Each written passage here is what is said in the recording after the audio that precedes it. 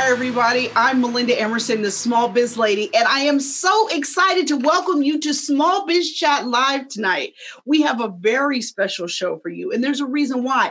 This is my 10th anniversary. For 10 years, every Wednesday night, I have been giving you small business information so that you can get what you need to take your business to the next level. And tonight, our anniversary show live here on Facebook, live on YouTube. We're also live on Twitter. Y'all know I can't forget my Twitter peeps. We are live everywhere, and I want to give you an amazing time with us tonight. Now, this show would not be possible were it not for our generous sponsor, Mixmax. And if you're using Gmail, you need Mixmax because it's a great way to add marketing automation to your emails. If you don't want to go back and forth trying to figure out a time to meet, it lets you give your availability right in the email, and you can check when people open up your stuff. So it is a great tool. Check it out. Go to mixmax.com and see what they're talking about. All right. Now, normally we're live on Twitter with just one guest, but you guys know when we do Small Biz Chat Live, we've got 3 guests. And tonight we are going to be talking with Neil Patel. He is one of the internet's top online marketing gurus. And you guys, I got him here for you tonight. And if that's not enough, I know everybody thinks they got a book in them. Well, we're going to be talking about all things related to the book business with Stephanie Chandler, who's a multiple author, and she runs the Nonfiction Authors Association. And for those of you that are doing retail, I have not forgotten about you. I've got the amazing Romina Brown here tonight, and she's going to be talking to us about how to expand your sales if you're doing retail. You know, it's a war out here in retail. So she's going to be talking about what's going on in retail and how you can boost your brick and mortar sales in your business. Now, with that, I am so excited to be here with you guys tonight. We do Small Biz Chat because our focus is to end small business failure. And with that, let me introduce my first guest, top online marketer, Neil Patel. He is the co-founder of Crazy Egg, Hello Bar, and Kismetrics. He helps companies like Amazon, NBC, GM, HP, and Viacom grow their revenue. He's a New York Times bestselling author, and the Wall Street Journal calls him the top influencer on the web. He helps Fortune 5 companies and small business owners too. That's why we have him here. And listen to this, you guys. His stats are amazing. His marketing blog gets 3 million visitors a month. His marketing school podcast generates over 1 million listeners a month. His YouTube channel has over 10 million views. He's got almost 1 million followers on Facebook, and he has over 300,000 followers on Twitter too, like me. All right, so I am so excited to welcome Neil Patel here tonight. Neil, welcome to Small Biz Chat for our 10th anniversary show. Welcome. Thanks for having me. Yeah, you know, I've been following you for a while, and I'm a big fan of your marketing school podcast, and I'm excited in our second segment. We're going to dig into that. But you are the online marketing guru, so I want to dive right in. I want to, squeeze every little morsel I can out of you. Now, let's say I built a beautiful website, but it's not converting for crap, right? I'm not getting traffic. I'm not generating sales. It can really be overwhelming for a small business owner to figure out how to tackle a problem like this. So if you were recommending something for them to drive traffic, increase conversions, and their rank optimization, I mean, where do they go first? How do we build a plan as a small business owner to start attacking this?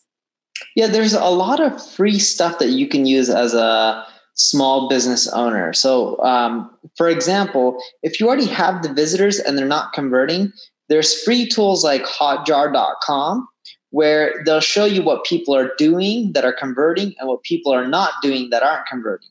You can then take that and make changes to your site so then that way you can get more engagement and more sales by doing more and showing more of the stuff that people want to see. Because Hotjar will show you what people are doing. What is that tool again? Because I missed it. What was that tool? Hotjar, Hotjar. Hotjar. Okay. All right. What next? I can use Hotjar and figure out what's going on. What next? Yeah. And then you can use tools like MailChimp to collect emails and send emails. It's another free tool. And that's a good way to get more sales as well, because the moment someone opts into your email list, it's much easier to convert them into a sale.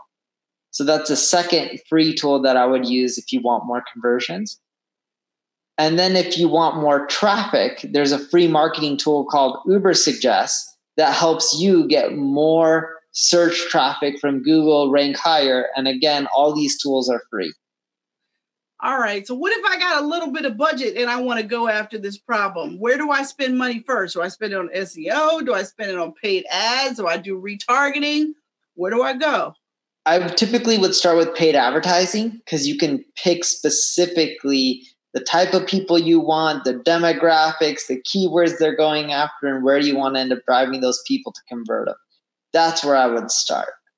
Okay. All right. I think that's fair. So when you're putting together your plan, you call that a CRO, or a conversion rate optimization plan, right? When you're trying to figure out how to get more conversions, get better conversions, all of this, when you're kind of figuring it out, that's what you call it.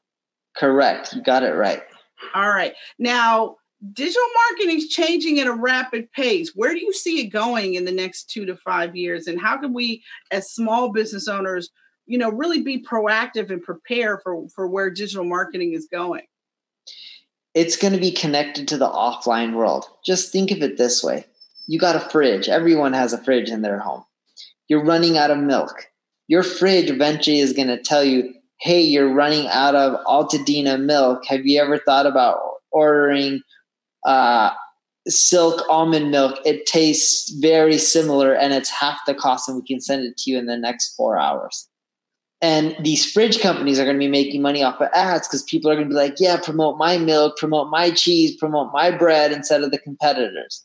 And you're going to start seeing a lot of the places you go right now to buy ads on the internet also being the places you go in the future to probably buy ads in places like televisions, to places like your fridge, your microwave, whatever it may end up being. Got it. Okay, so everything's going to be selling to me everywhere I go. My refrigerator, my clock radio. I use Alexa in my home. And what I notice is every time I ask Alexa to go to a certain radio station, the people who paid for that time get their ad on before my radio station comes on. So I'm already starting to see some of this stuff you're talking about, where they're already selling to you even through the voice search stuff. Now, what are some online marketing tips for entrepreneurs that are just starting off? I'm just starting my business. I got limited resources. Other than the free tools you told us to figure out what's going on if your website isn't converting, what are some of the other things you think they should do? Look, you're connected with people on the social web. Doesn't matter if you have 10 friends on Facebook or 1,000. Whether it's Facebook, YouTube, Twitter, Instagram, put out content related to you, your business, whether it's videos, it could be audio, but just bust out your phone. We all have them. Film yourself, upload the content, and I kid you not, you'll start getting more traffic, and a portion of those people will convert into sales. Is just that easy, Neil? I mean, well, you're not going to get as many sales as you want, but it's a great way to start, right? Okay. You got to start small and simple. You can do 100 different things, but why not start off with the stuff that works and you can do with ease?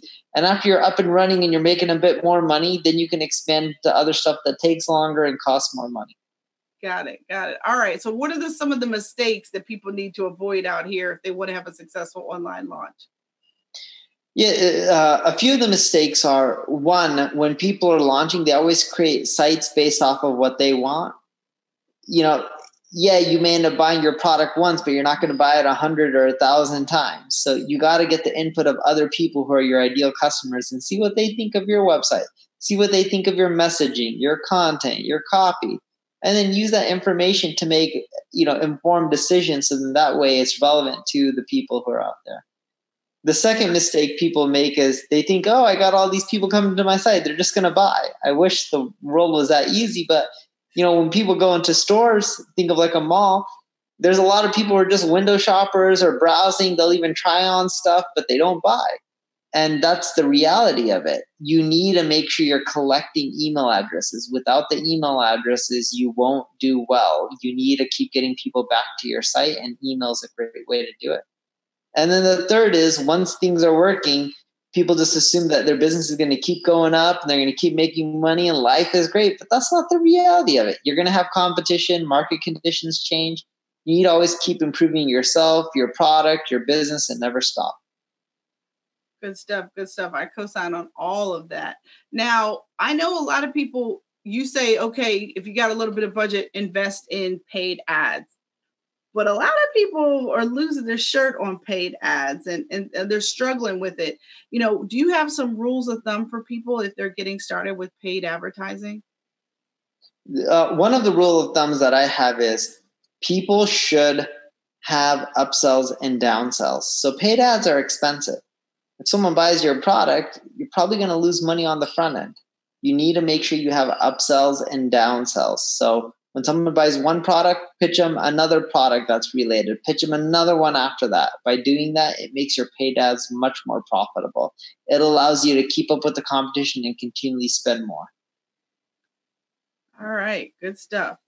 Now, I know you're a real big believer in the long blog posts. I've actually read blog posts that you've written about the long blog posts. All right, so now tell me, how long are we talking, Neil? Are we talking 1,500 words? Are we talking 3,000 words? When you say long blog posts, and by the way, you give me hives when you say that. So when you say long blog posts, what are you talking about? Typically, you want your blog posts to be thorough enough where you're getting the point across and someone can go and take action on whatever they read. If you can get your message across and make sure your content's amazing and better than the competition in 100 words or 500 words, good for you. But in most cases, it's going to be 2,000 plus words. I thought you were going to go there. 2,000 plus words. Lord, that's a chapter in a book. Isn't it, Stephanie? We're going to get to Stephanie in a minute. All right. Now, is the podcast really the best way to promote a business these days? Podcast is one way.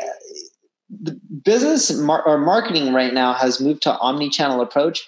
You used to be able to promote a business off of one channel. There was companies who were built just off of social media or email marketing or SEO or just paid ads.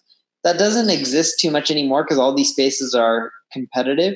Now you're going to have to take an omni-channel approach and leverage all the major channels. Doesn't mean you got to start with all of them. It just means that you're going to end up leveraging all of them. It's just a question of when. Well, Neil, I'm going to put a pin in that right there. That was so helpful. And here on Small Biz Chat, you know, our mission is to end small business failure. And we appreciate you teaching us about some of the building blocks of online marketing. But don't go away. When we come back, we're going to get some inside tips on Neil's video podcast, The Marketing School. We'll be right back. I'm Melinda Emerson. Stay with us.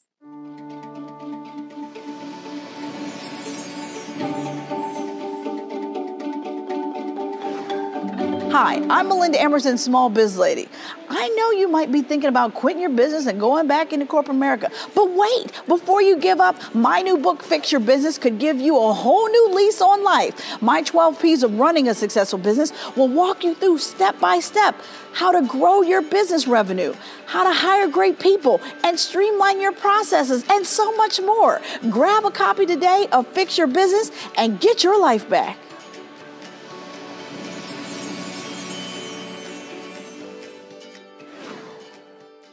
Since we implemented MixMax, our open rates are 86%, our reply rates are 52%, and our RSVP yes rates, 41%. My advice for other companies interested in MixMax is definitely go for it.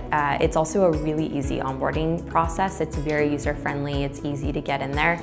I wish we had started using it a lot sooner, and it's made my life much, much easier. Hi, everybody. Welcome back to Small Biz Chat Live. This is our 10th anniversary show. For 10 years, we have been helping you end small business failure. We're back now with our guest, Neil Patel, online marketing guru. Now, he is also the co-founder of Crazy Ag and Kidsmetric. And now we're going to be talking about his incredibly popular podcast and YouTube channel, Marketing School. Now, my first question for you, Neil, about Marketing School is you do it every day. I mean, I thought doing a weekly chat for an hour was a lot of work. You do Marketing School every day. Can you talk to us about how you made the decision that was how you were going to differentiate your podcast and your video YouTube channel? Yeah, the world's a chaotic place. People don't have a ton of time. So I was like, oh, why not do something that's short and sweet and every single day, like 5 minutes? And that's my model. Now, even though it's daily, I don't really record daily. I'll record for 2 hours straight and produce 15 days or, 18 days, maybe 20 days worth of content and podcasts. So it's not too bad. But yeah, I did that and it's worked out really well because everyone's like, wow, the world's really a hectic, chaotic place. 5 minutes a day is the sweet spot when it comes to content. Wow. And you're almost at 1,000 shows. I looked the other day, you guys are just almost at your 1,000th show, which is just like mind boggling to me. How do you keep the content fresh in marketing school? The community, they keep giving us ideas on what to talk about. And we also read a lot and just keep up to date with whatever's happening in the space. And that gives us new, fresh ideas because marketing is consistently changing. It definitely is. Now, I know you have a co-host, Eric Sue. Now, do you think it's very helpful to have a co-host? Like, did you feel like you needed one, like to play off together? Or are you guys just really good friends and said, oh, let's start a podcast? Like, how did you make the decision about, two of you versus doing it yourself? It was the second one. We were just like, oh, really good friends. Let's just start a podcast. That's really how it happened. But yeah, it does help because, when I'm stuck and I don't have any ideas, he may come up with some. When he's stuck, I may have some ideas. Yeah, having a co-host isn't bad. It's helpful. You can also do it by yourself too and then interview other people. Either one works. Interesting. Now, on a recent podcast, you talked about knowing when it's time to quit something if you're just not gaining traction and not making money. Can you elaborate a little bit on that? Because I actually really thought that one was fascinating. Yeah, some people just keep going when they're not doing well. If you're not doing well, you can't get the numbers to go on to the right. Sometimes a business isn't meant to keep pushing forward. I'm not trying to be negative. It's just the reality. If that was the case, everyone as an entrepreneur would succeed and there'd be no employees. But when things aren't working out and you just can't make them work no matter how hard you try, just sometimes it's not meant to be and it's time to quit and move on to something else. Well, I mean, I think that's good, but that does feel a little bit harsh. Tell me something. What is the best marketing advice anyone ever gave you? The best marketing advice that anyone ever has given me, and this isn't a trick question, they always say, who's the best marketer? And it really comes down to who can spend the most money. So the best marketing advice I ever got is make sure your business is really fine-tuned. So do you got amazing product page, reviews, pictures, everything? Like when you fine tune it, it allows you to spend more than other people. That's who's going to win at the end of the day. Now that's interesting. I always thought social media leveled the playing field, and you say it's back to who can spend the most on ads. Yeah, because social media used to be where if you have a ton of followers, you would do well, but now your reach is limited by their algorithms. If you have 1 million fans or 10 million or 100,000, barely anyone's going to see your information, sadly. That is sad. As much work as it took to get all those followers. Anywho, all right, Neil, hang around. We're going to bring you back for our Hit It or Quit It panel at the end. You have been great. Thank you so much for being here with us. Up next, we're going to be talking with Stephanie Chandler, and she is the CEO of the Nonfiction Writers Association, and she's going to help us learn all about the book business. I'm Melinda Emerson, the Small Biz Lady. This is Small Biz Chat Live, and we'll be right back.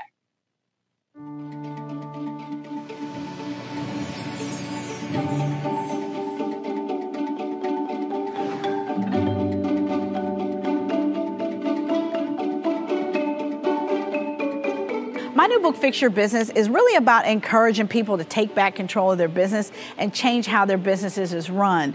It's not okay to skip paychecks. It's not okay to never feel like you can take a vacation. And it's also not okay to not know how much profit you've made in your business until your taxes are done. I really want business owners to stop letting their businesses be runaway trains. I've written this book to teach people processes and systems to help them run their businesses intentionally. My goal is to help existing entrepreneurs create a business that allows them to live their dream life.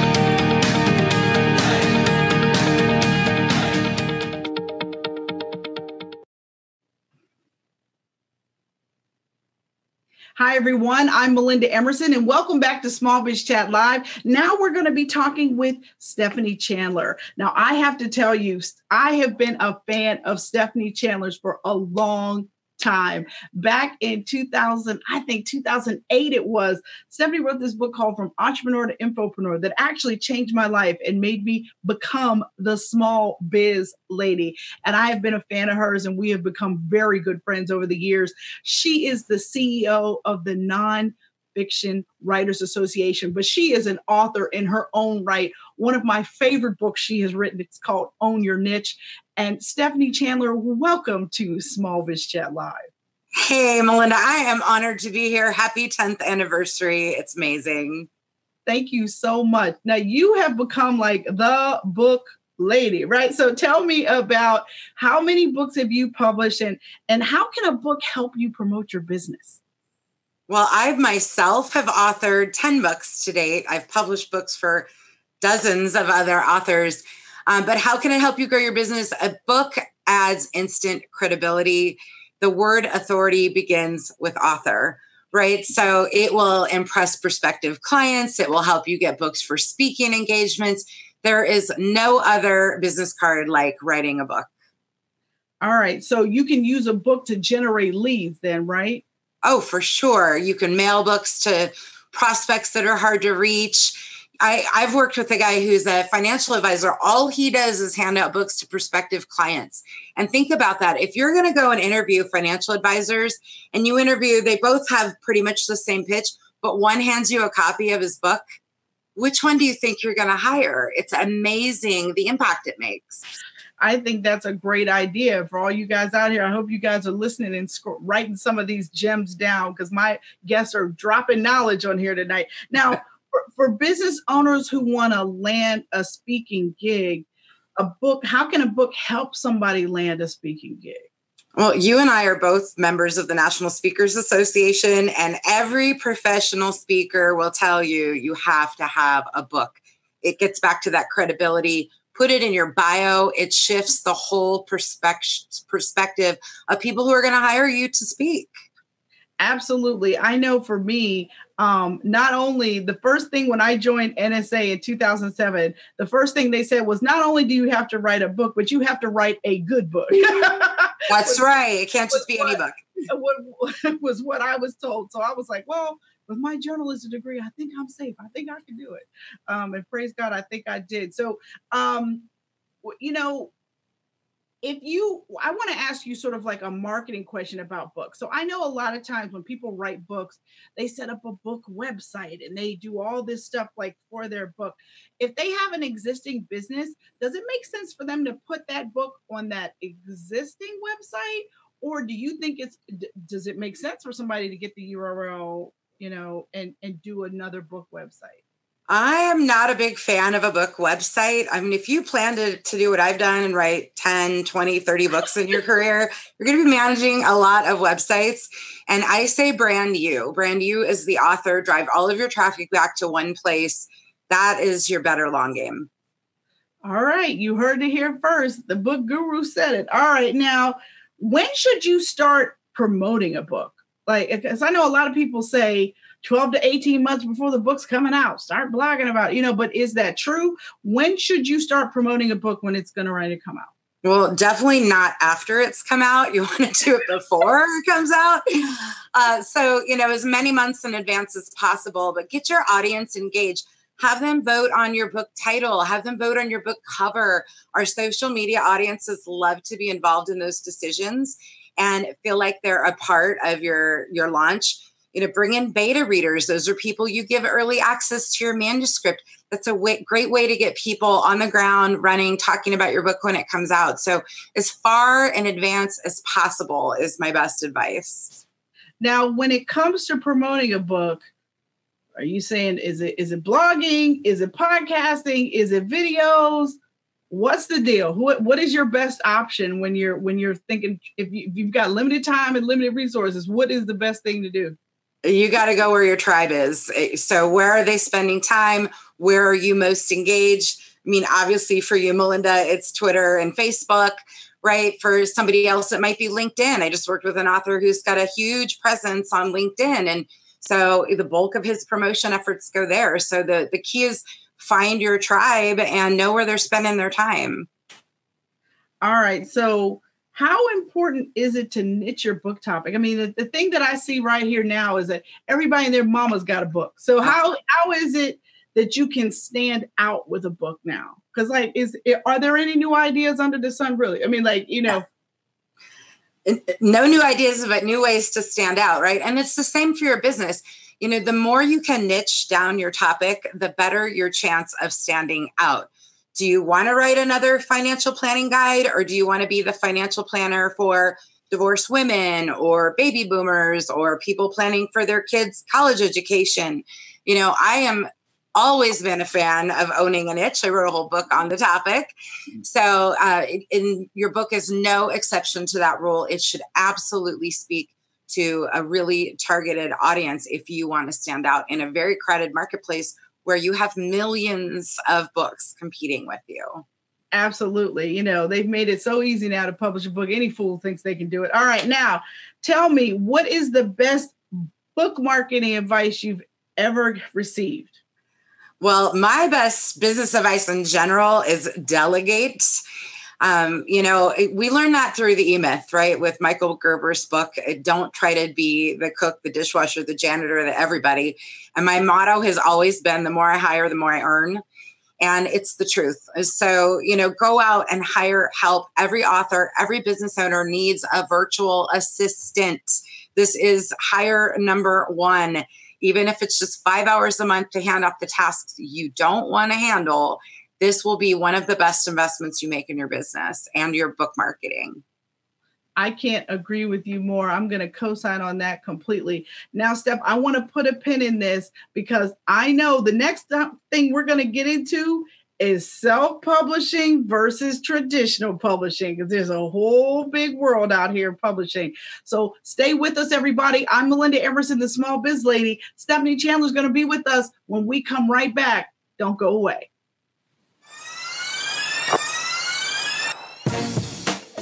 Are you tired of struggling in your business, not taking a paycheck, dreading dealing with your business in the morning?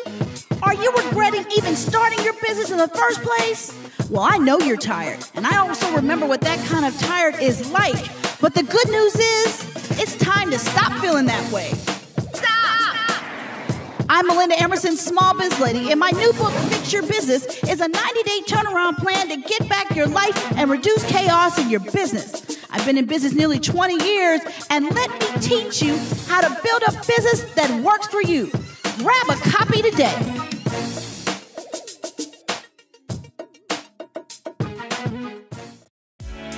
We see something like an 85% open rate of our outbound email sequences. We see something like a 40% reply rate to those cold sequences, and outbound accounts for something like 30% of our signups right now. So we can directly attribute that to Mixmax. Hi, everybody. I'm Melinda Emerson, the Small Biz Lady, and we are back on Small Biz Chat Live. This is our 10th anniversary show. I'm back with my guest, Stephanie Chandler, and now we're going to be talking about the pros and cons of self-publishing versus getting an agent and trying to get a traditional publishing deal. All right, Stephanie, you've done all of it, so let's jump into it. I have. How do you make the decision to self-publish or not?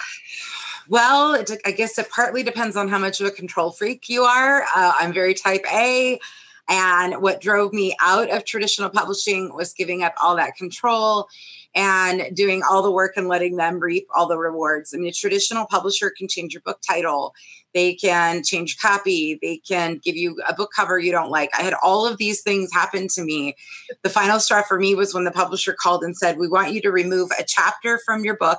We don't care which one. We're trying to cut costs." And I swear I would never let that happen again. So, there's pros and cons on both sides, no question. But if you're a control freak, you probably want to go for self-publishing. I've done both. It's an interesting ride. I mean, I think you got to figure out what business you want to be in, because, you know, you really do have to understand. But the other thing you have to understand is the only thing the publisher is going to do for you is sell you paper and ink. You are going to sell every copy of that book, whether you self-publish it or whether you traditionally publish it. Know that. So let's say I've decided to self-publish. So what do I need to be prepared to invest if I'm going to self-publish? Because that's not a cheap thing to do. It's not if you do it the right way, right? There's a lot of people trying to cut all the corners and saying you can get your book done for $500. Please don't do your book that way. That's what gives self-publishing a bad name. You know, a minimum investment really should be at least 10 grand. The bulk of your expense is going to be in editing. We all need editing. My last book went through 4 complete rounds of editing. So please make that investment a minimum of 10 grand, but probably more if you really want to do your book the right way. All right. So what are some of the advantages or disadvantages of pursuing an agent and a publisher? Can you talk a little bit about like the timeline for that kind of stuff? Yeah, that's a great question. So when you're seeking traditional publishing, the biggest benefit most authors focus on is that bookstore placement. Although you've got to remember most books aren't being purchased in brick and mortar stores anymore, so that doesn't have the cachet that it once had. But there is a timeline involved, right? Because first you start by going after agents. Agents have the direct connection to the publishers. The big 5 won't take pitches directly from authors. You have to go through an agent. So you've got the process of querying agents, and then you've got to write a 40-page book proposal and get them to sign off on that. And then the agent begins their pitch process. So it's very time consuming. And then once you do, if you get offered a book deal, expect it to take another year for the publisher to get the book out. It's a very long lead time. There's really no reason why it takes them that long, except that's how they've always done it. And that's how they continue to do it. But one other point about traditional publishing is on average, authors make about $1 per book. It's pitiful. And if you self-publish, you're going to make $5 to $10 per book, depending on your sales outlet. So just something else to really think about. You may spend more money up front, but on the back end, you potentially will earn more revenue.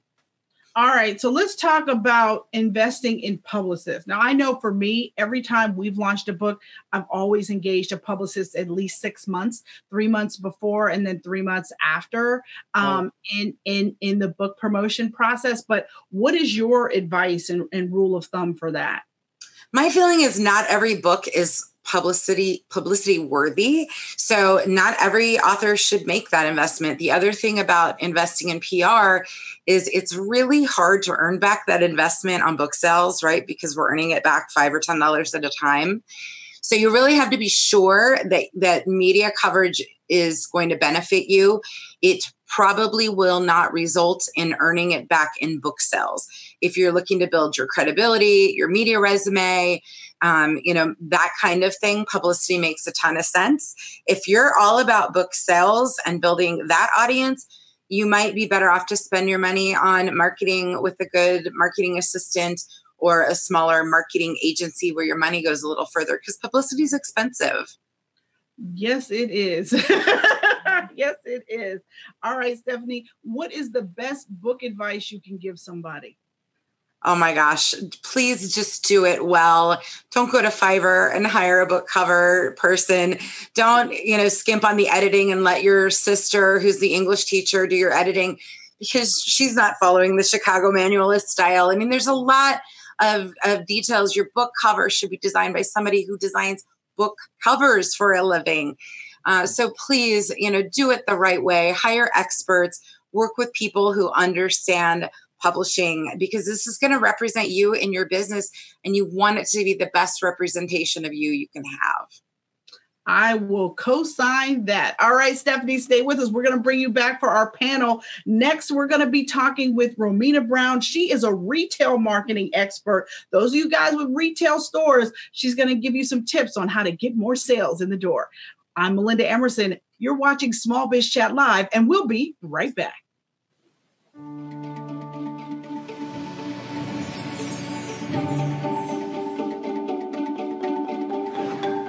Hi, I'm Melinda Emerson, Small Biz Lady. I know you might be thinking about quitting your business and going back into corporate America, but wait, before you give up, my new book, Fix Your Business, could give you a whole new lease on life. My 12 P's of running a successful business will walk you through step by step how to grow your business revenue, how to hire great people and streamline your processes, and so much more. Grab a copy today of Fix Your Business and get your life back.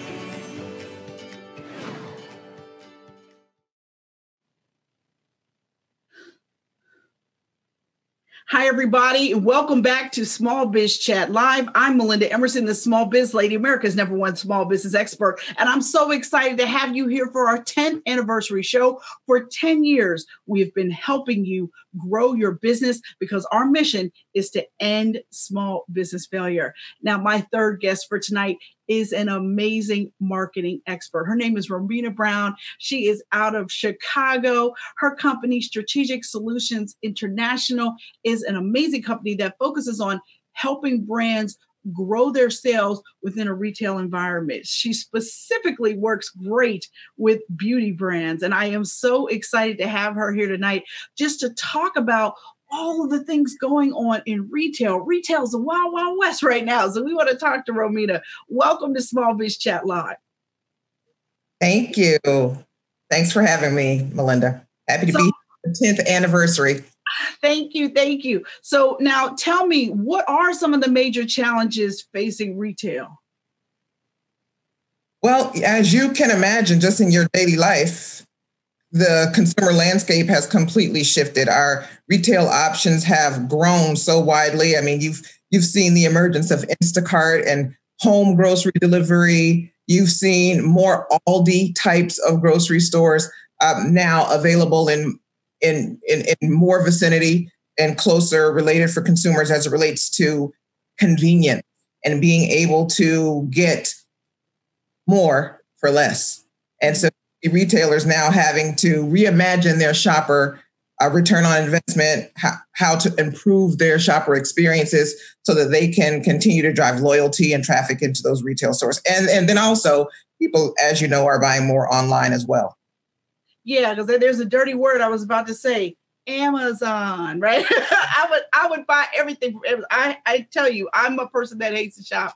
So if I could really, I mean, I have some specialty stores online that I shop at, but Amazon is my go-to. It just really, really is. Yeah, so. And I think you're not alone. And you know, they are now Whole Foods as well. So they are not only in the packaging delivery, to be the #1 retailer in the world and hold virtually no inventory. I think that really speaks to what consumers are seeking. Yeah. So let's talk about how all of this is impacting consumer packaged good folks. Like, because that's where some of our folks are. You created a product. You work really hard to get it on the short sales at Walgreens or Rite Aid or what. How can you impact that environment when it's not your store? Well, the point of the matter is that retailers, they're looking for solutions. They want to continue to drive growth. They want to continue to drive traffic in their stores. And so to speak, leadership is for the taking as it relates to retailer and manufacturer partnerships. They're looking for category growth partners, category leaders to come in and help them understand what really are the nuances that will drive sales and drive real growth. And that's based on being able to fulfill consumer needs. So it's about partnering with retailers. It's about innovating for unmet consumer needs in any particular category. That spans whether it's beauty or beverage or vitamins and supplements. It's really just solving consumer needs. Everything starts with the consumer, and leadership is for the taking. They really are looking for manufacturer partners to provide objective, deep contextual information that will help them to drive overall retail. Now, can you talk about how small products, small product businesses can gain what we call, the deep contextual insights from customers that they could use to innovate with a retail partner? Well, today, I think it's much easier to have a deeper understanding of consumer needs because there are more touch points, quite frankly. Women and men are more in control of the messages that they receive. And those message providers are finding ways to capture that information so that manufacturers are not able to gain access to the insight from that so that they can deliver customized solutions, or what I'm calling now DNA thumbprinted solutions based on the history and the data that goes with that consumer or that consumer profile. Now, how has it? But how has influencer marketing got in the mix of all this stuff? Because it seems like if Kim K or one of these people pick up a tube of lipstick, all of a sudden it's like everybody's got to have it. So how has influencer marketing and kind of celebrity driven marketing? It's so interesting, and particularly you might imagine that is true in beauty, and it is true irrespective of the channel, whether it's online or whether it is in a specialty store like Ulta or Sephora, or in mass channels or drug or beauty supply stores. Those influencers really do impact and drive the trends. But what I'll say is that it promotes awareness and it generates opportunities for trial. But the key to winning and having sustained success at retail is when people make repeat purchases. Right. When anybody buys something once, right? The goal is... Exactly. Especially when it relates to beauty or hair products. If you have something that doesn't work or it weighs your hair down or it's the wrong color, it doesn't matter how many influential people are using it. It's just not for you. And so influencer marketing certainly has had its place, and it's very prominent in the category. Again, I'll say it really is for awareness and trial, but not necessarily repeat. But what I will also say is that in the beauty category, many of the influencers are actually the brand creators now. And so they've made their own connections with consumers. Some of the largest and fastest growing brands are those brands that have their own following, their own community of followers and consumers and consumers who they have direct contact with. And they're able to control their messages to them and able to drive, that direct connection at community events, at charitable organizations, connecting mom to mom or wife to wife. And it really just is making those authentic connections. And those are the brands that are really honestly seeing the most growth right now. Interesting. Now, one of the things that I feel like social media has done to fashion brands in particular is this concept of see now, buy now. It seems like these big runway shows that these brands want to have, and then they want to release the product 6 months later. That's not flying anymore. It seems like people want to be able to, this now, buy now. Yes. We have, it's like people are not waiting 6 months to have that dress. Absolutely. That's true. And it's true, I think, irrespective of the industry that we're talking about, whether it is fashion or beauty or lipstick or items for the car, for automobiles. If you see it and want it, you are able to hit the buy now button. And I know manufacturers and retailers are crazy about this because most of that is ad-free, no advertising on these sites. So they are, or limited, I should say. But I just think that it allows you to have a more direct connection with consumers. And it really is working, particularly, as I said, in beauty. You do have the buy now. There are cosmetics brands that have been launched on these platforms. I mean, I saw a young lady who has a cosmetics brand. It's very urban, very directly connected to consumers. She went on for 30 minutes and sold $1.4 million in makeup. Wow. That sounds like a Neil Patel launch to me. Anyway, now, but let's talk about this whole concept of Instagram and how Instagram has really, if you got a hot product or you got a product that looks good or you create a wonderful sizzle reel, you can make zillions on Instagram. It seems like Instagram was made for product businesses. I believe it, and I'm a witness. I have a front row seat to it, and I see that many of these brands that are doing so well and have a large social following, that it is translating into retail because they're able to control their messages. They're sending out the messages. Oh, guess what? We've been working all night and we were finally able to fill the order to retailer XYZ. Please go in and support us. No, it's because of those direct and authentic connections and what consumers are seeing as artisan or more handcrafted products, which they're really seeking. Now, talk about category management. Can you explain what category management is and how you can use it to drive retail sales? That's a good question, because every time someone asks us, what do we do? What area are we in? And we say category management. Okay, so what is that again? Well, what it is, we really are now referring to it as category growth management, because we consider ourselves as stewards of growth, working with manufacturers objectively and retailers to objectively drive growth for the good of the category. And so category growth management really illuminates insights that will help our manufacturer partners to innovate in the white spaces where there are opportunities or where consumers are underserved. And we often will analyze those, what we call unsexy areas, or the metrics related to sales per unit per store, how much of your product was sold on a promotion, what is your average velocity, how are you doing versus those brands that are in your tightest competitive set, also in your price band. So we really dig in and pull out the insights. It's more than just having the data. The data really does not do you as much good. I would say no good. It really is only valuable unless you're able to extract the insight that will help you to drive your sales in a way that push you away from the competition. All right. Now tell me, what is the future of retail? What is the future of retail marketing? What is going to happen?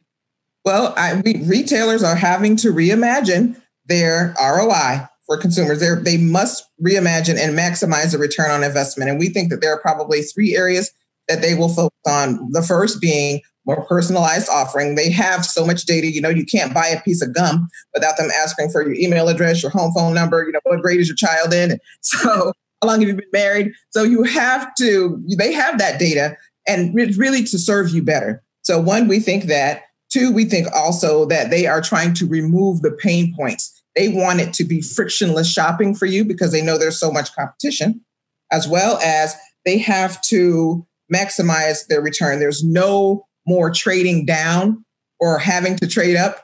Aldi is an example. They're best in class where you can get more for less.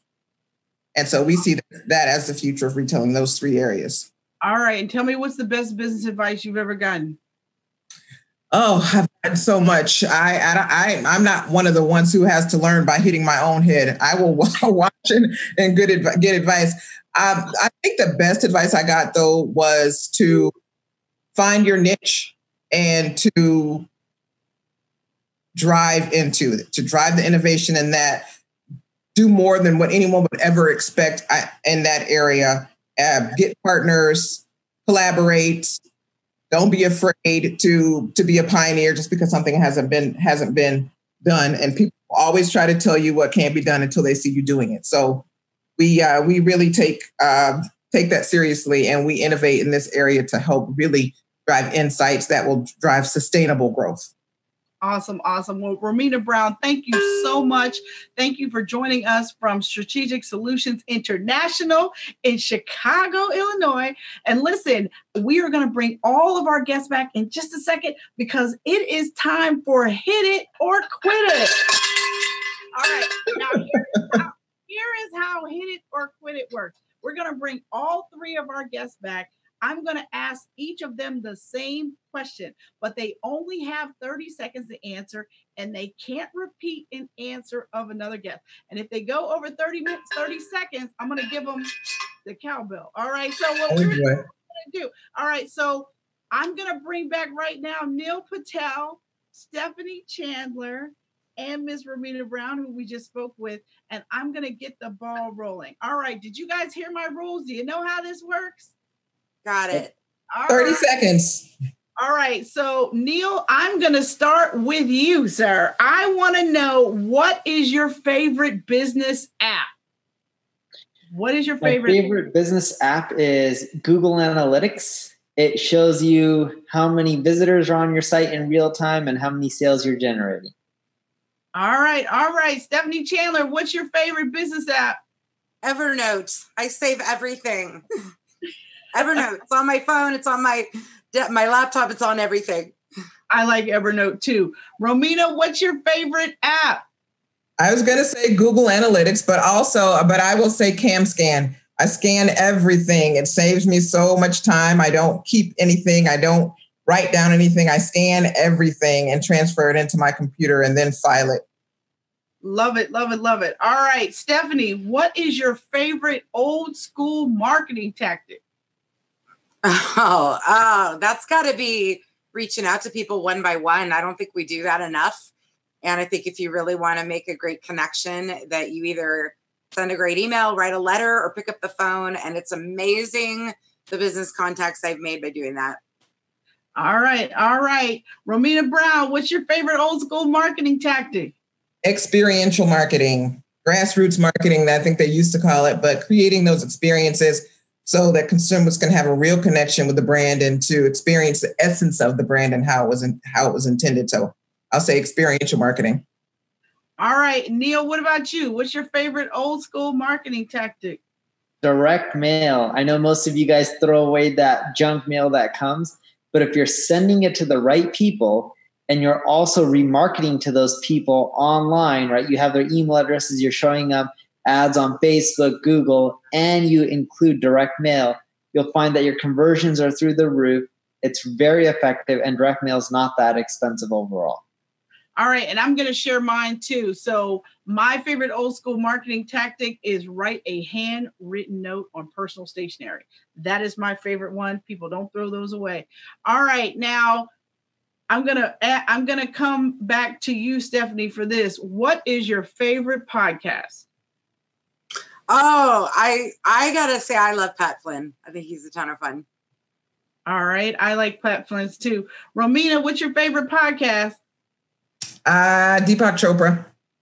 All right. Neil Patel, what could possibly be your favorite podcast? I love listening to Entrepreneurs on Fire by John Lee Dumas.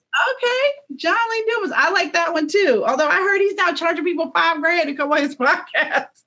No, podcast. I don't know about that, but the podcast, the quality is good still. Oh, no, his quality is awesome. I just was shocked when I learned that.